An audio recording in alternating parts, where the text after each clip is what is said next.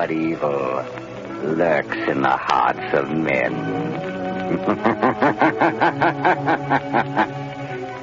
The shadow knows.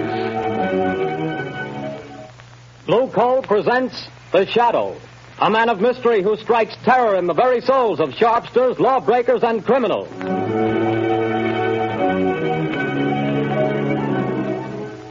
All signs point to a severe winter. Be prepared. If you want to be sure of even, dependable, healthful heat in any kind of weather, insist on Blue Coal, America's finest anthracite mined from the fields of northern Pennsylvania. The coal that is colored a harmless blue at the mines for your protection.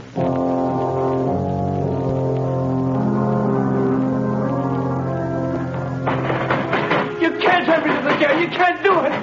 Let me out of here. Let me... Paul Gordon, listen. Huh? I can't see anybody. Who's that? I am the Shadow. Stop. We haven't much time. We must hurry, Gordon. You're in the death house, charged with murder. Yes, I'm innocent. I'm innocent. But nobody knows it. Take courage, Gordon. The Shadow knows.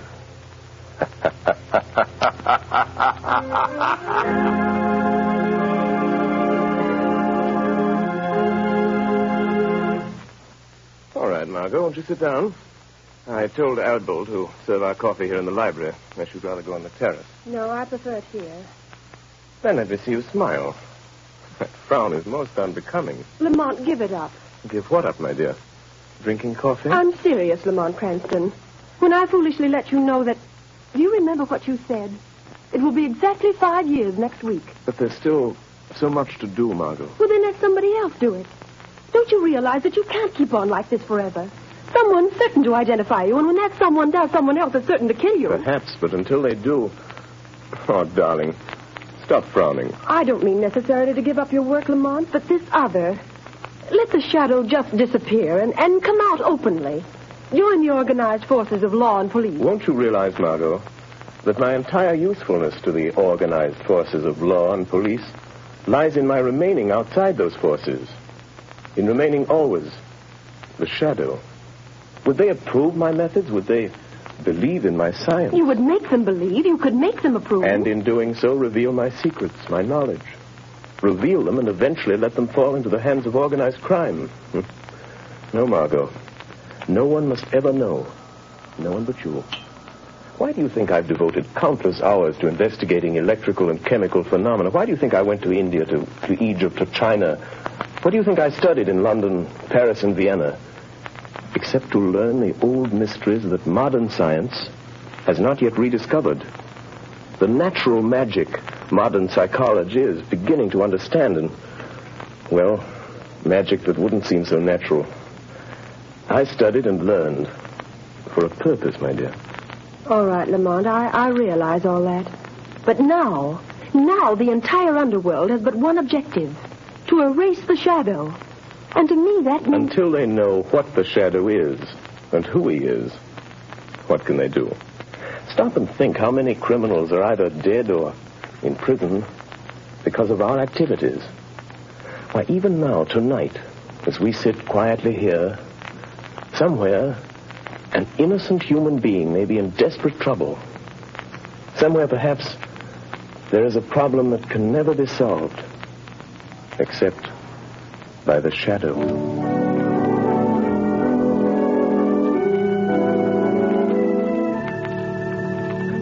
What did the doctor say, Grace? It was good news and bad, too, I'm afraid, dear. Well, whatever it was, dear, tell me. Well, he said the baby could be perfectly well again within a year. Oh, thank God for that. Poor kid. She's had a tough time. Well, what else? Well, this part isn't so good, Paul. She'll need treatments during all that time. Paul, treatments cost money. I know. Well, we'll have to manage somehow. You didn't do a very good job marrying me, dear. Darling. If I could only get a job. I've got my health and I've got brains. But no one seems to want them. Oh, they will, dear. They've got to. You're right about that. We're just about down to rock bottom. I've raised every cent I can on the house and car. There isn't anything left. You and I are still left, Paul. And we've got to take care of Sally. She's our daughter, Paul, and she's got to have her chance. She's going to have it. Somehow. Tomorrow I'll start out and take anything I can get. Darling, perhaps tomorrow things will break for us. Yes. If only they don't break the wrong way.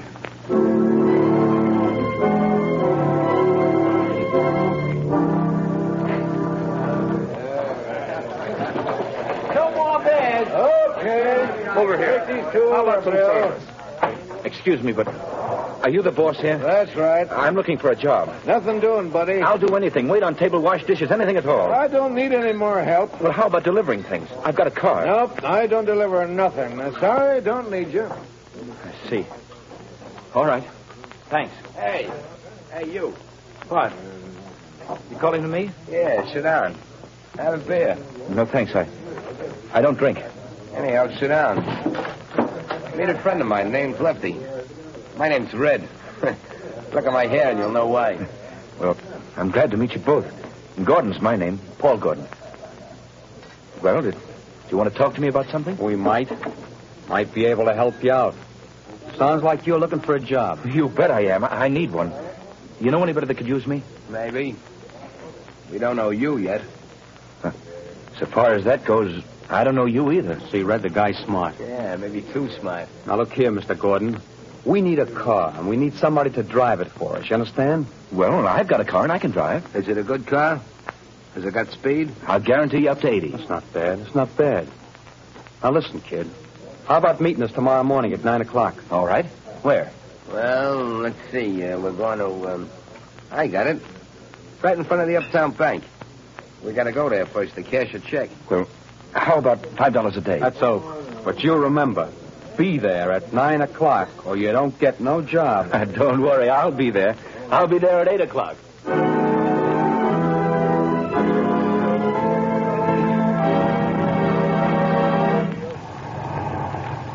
Hey, buddy, you can't keep this car in front of the bank all day. Can't you see that sign, no parking? I'm not parking, officer.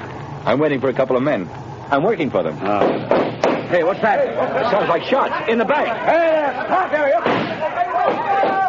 You got him, Lefty. Here he is with the car. Come on, you start that bus for us. Step on it, fella. Hey, buddy, you can't do that. Go on, I will shoot. Let him have it, Red. Hold him off. I'll hold him. Wish I'd never have shot that cop. Can't you get no more speed out of this car, fella? She's doing all she can. Shoot at their tires, Red. Missed him. Try the windshield. Say, let me out of this. Take the car. You don't think I'm in with you? That's just what we're figuring on. Now, here comes a curve. After you make that stop. Get ready, Red. I'm ready. I'm just leaving the evidence. Put it under the seat cushion. Right. Okay, goodbye, Gordon. Thanks for the... Hey, wait, you guys. Don't leave me like this. They'll think I did it. Hey, come on back, will you? Look out! Up with their hands. Come on, get them up. All right, officer. I haven't got a gun. I wasn't in this. They made me drive the car. Yeah, keep your hands up just the same. Go throw the car, Charlie. Okay, Sarge. Now, fella, you might as well come clean on this. I haven't done anything. I tell you, I'm innocent. Hey, Sarge, I got it. Under the rear seat cushion. A bag full of bills and a gun. That's the gun that bumped off my buddy Louie. And you say you're innocent. Yes, I am. Well, it'll take more than saying so to keep you out of the electric chair.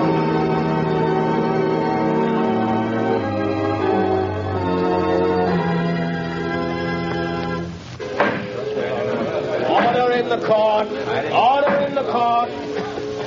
Paul Gordon, the jury have found you guilty of robbery under arms and statutory murder. You have been shown to have had both motive and opportunity. The prosecution has piled up a mass of incontrovertible evidence, and I myself have no doubt of your guilt. Therefore, in accordance with the law, I direct that you be taken from here to the place from whence you came, and that there you be put to death in the manner stated by the law. And may God have mercy on your soul. Hey, who was that? Where did that laugh? Who laughed? Bring that person before the court. Well, I don't know where he is, Your Honor. The laugh came from over there. In that corner. Yes. Yes, Your Honor, but there's no one in that corner. Only a shadow.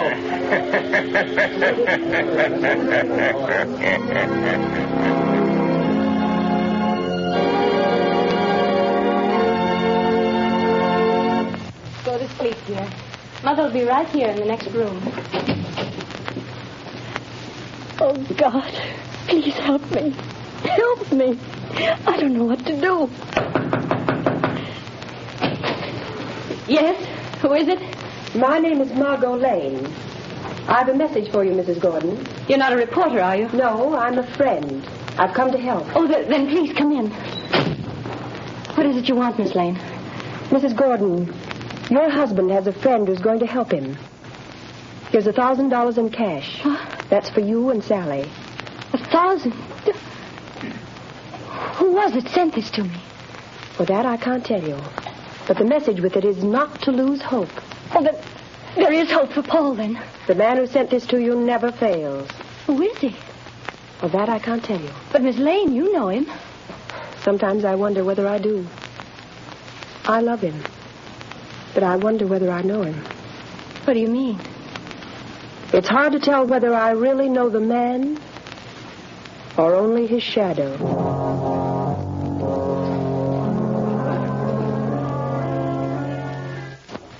Well, Lefty, tonight the fall guy goes to the chair. That's what he gets for being a sucker. Yeah, there's not a clue that even points our way. Not even a print. We had gloves on all the time. You had yours off for a minute when you were sitting next to him. Yeah, but I didn't touch the wheel. Then we ain't left a clue. You think so? Who said that? You, Lefty? No, I thought it was you. It was I. You cannot see me. Who are you? And where are you? I am here in the room, in the shadow. You have pinned your crime on an innocent man. He shall not suffer, but you will. I don't know who you are, where you are, but you're bluffing anyway. You got no evidence. We didn't leave a clue. You did leave a clue. A clue that will send you to the chair. Where was it? Where was it? You're lying. Wouldn't you like to believe that? Keep thinking about it. Keep thinking about the clue that you forgot.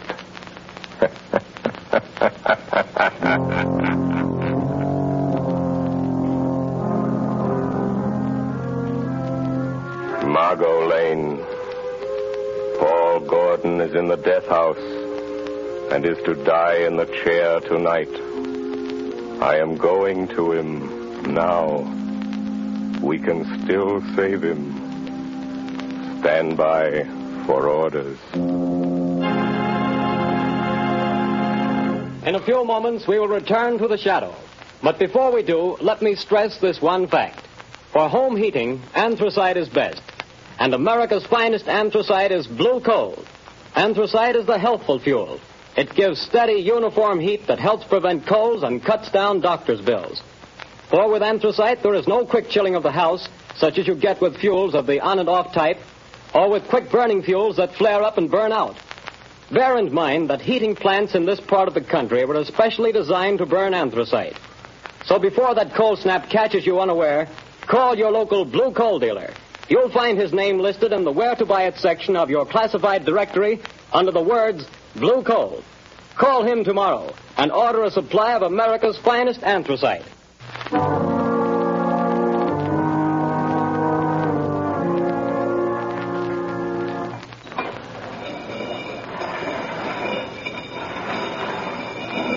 Gordon, have you got any word from the governor? I'm sorry, Gordon. The governor refuses to take any action. Thanks. I've got to go. Tonight? At 11 o'clock. What time is it now? Almost 10. Is there anything I can do for you? No. Thank you, Gordon. Very well. These guards will move you to another cell. I'll be back in a little while. Ready, Gordon? Yes, Guy. We're just going to move you to another cell. What does it matter? The one you're going to is Nearer. Nearer to the chair, is that it? Oh. All right. Let's go. All right, Gordon. Walk to the left. We'll be right here behind you.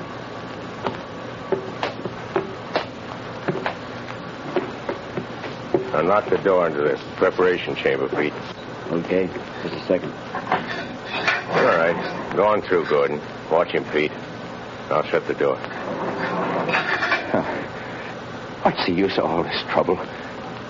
What chance have I got now? I'm afraid you haven't got much, fella. Oh, I wouldn't say that. What do you mean? Holy smokes. Look behind you. Where? There. Too bad. I hated to do that, but there wasn't any other way, and he'll only be out for a while. Now, Gordon, listen to me. Hey, where are you? I can't see you anymore. Where have you gone? Back into the shadow. Now, Gordon, we haven't much time. Listen to me. No crime is perfect. There's always somewhere a loose end. The only reason that all crimes aren't solved is because there's some one fact that someone knows and doesn't tell. And sometimes they don't tell because they don't know that they know. I told everything I know in court. They wouldn't believe me then. Because you couldn't prove what you said. We are going after the proof now. You and I. How? I'm going to think with your mind. I don't know what you mean. Don't try to understand. Just do as I tell you. I want you to concentrate, Gordon. Fix your mind on everything that happened that day. Make mental pictures. I'll see what you see. I'll try. No, Gordon. Stop thinking about your wife and baby. How did you know I was thinking about that? I saw it in your mind. I see in my mind the pictures you create in yours. Oh, like television? Yes, or like mental telepathy or mind reading, hypnotism, whatever you choose. There's no time to talk. Stop talking. Think. I will. I'm thinking now. The picture is getting clearer. That's better. Go on. The restaurant? The bar? Gordon, stop thinking about the electric chair. It blurs the picture. I'll try.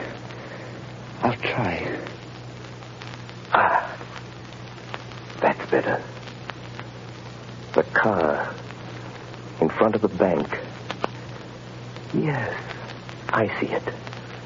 The policeman. The crowd. Yes. Wait a minute. The small man with red hair.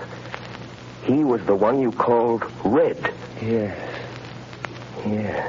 I see him. Crooked nose, short, glasses. I know that man. He's Red Sloan. It's hard to see. I know. Think for your life.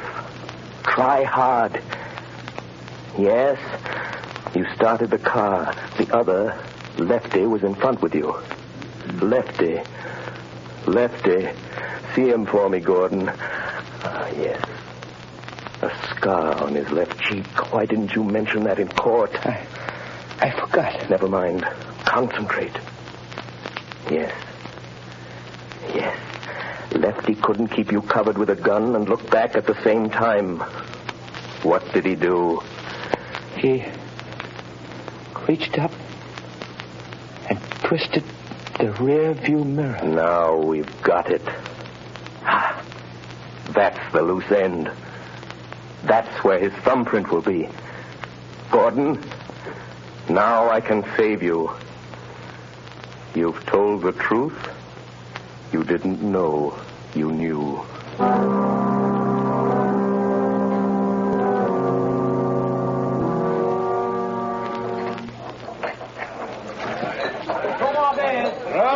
Another one over here.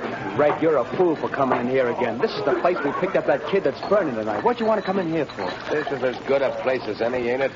Hey, telephone for you, Lefty. Telephone? Yeah, maybe you never heard of it, but it's a great invention. But nobody knows I'm here. Well, somebody knows because they're waiting on the phone for you. It's over there on the wall. Okay. Don't be too long, Lefty. Hello? Say, what are you laughing at? Who is this? Lefty, did you ever hear of the shadow? Yeah. Say, what is this? Too bad about young Gordon, isn't it, Lefty? What do you know about that? The shadow knows. Who are you? What do you want? I want justice. Justice for Paul Gordon, Lefty. And I'm going to get it. But you ain't got no evidence. No. Perhaps there are some fingerprints, Lefty. Oh, no. We had gloves on. There couldn't be no fingerprints. Did you have gloves on all the time? Yeah, sure. I did. You're left-handed. Now listen carefully, Lefty. When you were sitting in the front seat of Gordon's car, your gun was in your left hand. Remember? Say, you ain't nobody, are you? It's just... Say... How do you know? What did you do with your right hand? My right hand? You took off your right glove, didn't you? Oh, no, I didn't. I didn't. No. Gosh, I'm going nuts. And you couldn't see the car that was chasing you because the angle of the rear view mirror was adjusted for the driver and you weren't driving, so... Do you remember what you did? No, I didn't. I didn't take it off. Are you sure you didn't reach up with your bare right hand and turn that rear view mirror? Are you sure, Lefty? No, I didn't. Maybe I did that. If the police find that fingerprint, you'll burn, Lefty. Just the way young Gordon's going to burn tonight. Goodbye, Lefty. Hey, wait a minute. He hung up. No. I won't burn. Hey, Red. You certainly gabbed long enough. Say, who was the guy Never mind that. Where's that car of Gordon's now? In his garage, I guess. I heard his wife. Listen. What? I got a hunch. There's some fingerprints of mine in that car. Red, we gotta wipe them off of there, or maybe we'll burn in that chair, too. Come on, let's go. But, Commissioner... I'm sorry, Miss Lane, but I don't see what we can do. But I tell you, Paul Gordon is innocent. The men who committed the crime are free. Where did you get this information? Oh, that I can't tell you. Miss Lane, Paul Gordon was convicted of murder by due processes of law. Tonight he pays for his crime in the electric chair.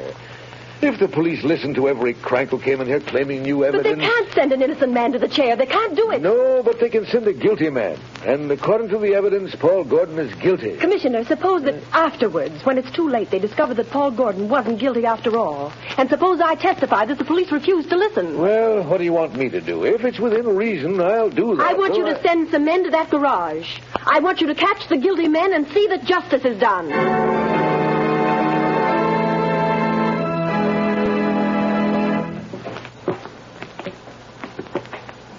Gordon, I'm frightened. Brace up, Gordon. It won't be long. Get your chin up, buddy. My turn next. So long, fella. Good luck. Goodbye, kid. Where is he? He promised to save me. Who, son? I don't know. It was a voice. Just a voice. He said he'd stand by. Now, steady, old man. Don't lose your nerve, Gordon. Open it up, men. No, I won't go in there. I didn't do it. I didn't kill him. I didn't, I tell you. He said he'd stand by. Warden, wait. Only a few minutes more. Just a few minutes. Don't take me in there yet. No, wait, please. He said, please wait. Easy, Gordon. I'm sorry. But if I go in that door, I'm gone. It'll be too late then. Take him in, men. No, wait. Oh, where are you? Where's that voice? Where did he go? Please come back. Warden! Wait a minute, men. Well, what is it? Warden, wait. The governor's on the phone. He says stop. Hold up everything. What'd the governor say? He wants to talk to you on the phone, Warden. He says, don't electrocute this man. They've got the other two guys in Gordon's garage trying to rub out some fingerprints. One of them was shot and died. But before he died, he spilled it all. This fellow didn't do it. It was a frame-up. Oh, thank God he got me in time. Gordon! Gordon! Did you hear that? Yes. Yes, I heard it. That voice said he would. I'm free. You're not going to electrocute me, Warden. You're not. No, Gordon. The governor saved you. Governor? No, it wasn't the governor. It was somebody else. Or something else. But what do you mean, Gordon? Who saved you? I don't know. It was a voice. Just a voice. I never really saw him. He was only a shadow.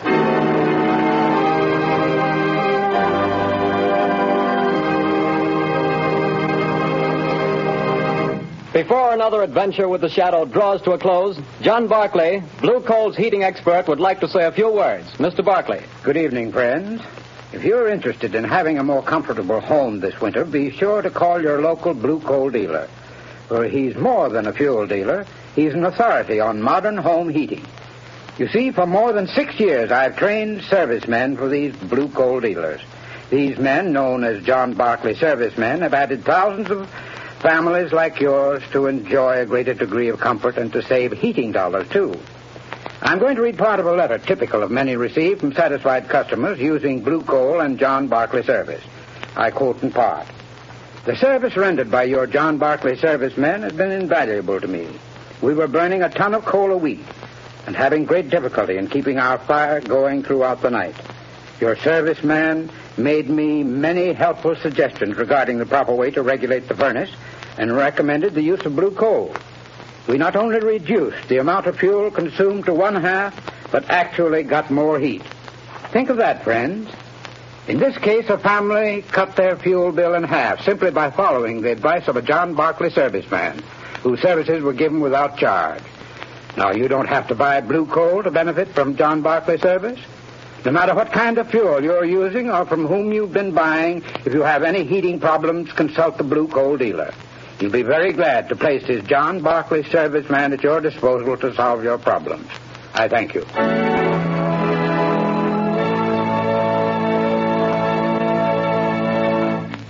The story you have just heard is copyrighted by the Shadow magazine. Real names are never used in these Shadow stories.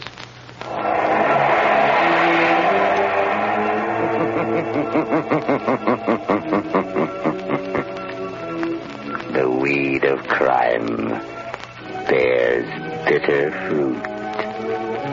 Crime does not pay.